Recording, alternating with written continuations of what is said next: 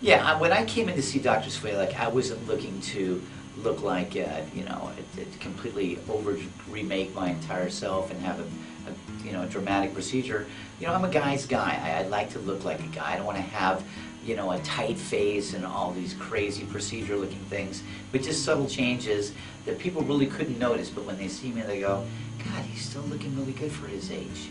I think when you go into a plastic surgeon's office, there's always a little bit of anxiety when you come in. It's kind of a delicate, situation. And the thing about Dr. Svehlak's office is everyone that does the scheduling to all the appointments and things are real friendly, and they make you feel at home.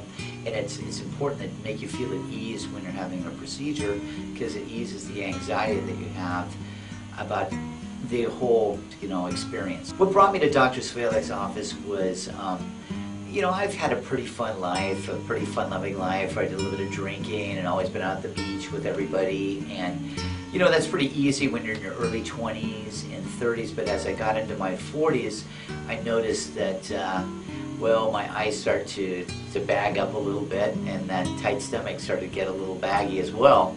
And so it was time for me to kind of get things tightened up a little bit. And for all guys, I'm sure it's a little bit of an insecurity to do certain procedures, but I came into Dr. Svehlak's and he tightened up a lot of under my eyes and some other areas, and I couldn't be happier. It's really great. It feels really good for my confidence since I've had this done, and I would recommend that for anybody that's in my position, because I'm sure there's a lot of party people that have a lot of fun in their early years, and they're going to pay for it in their 40s and 50s, and now you can look good in your 40s and 50s as well.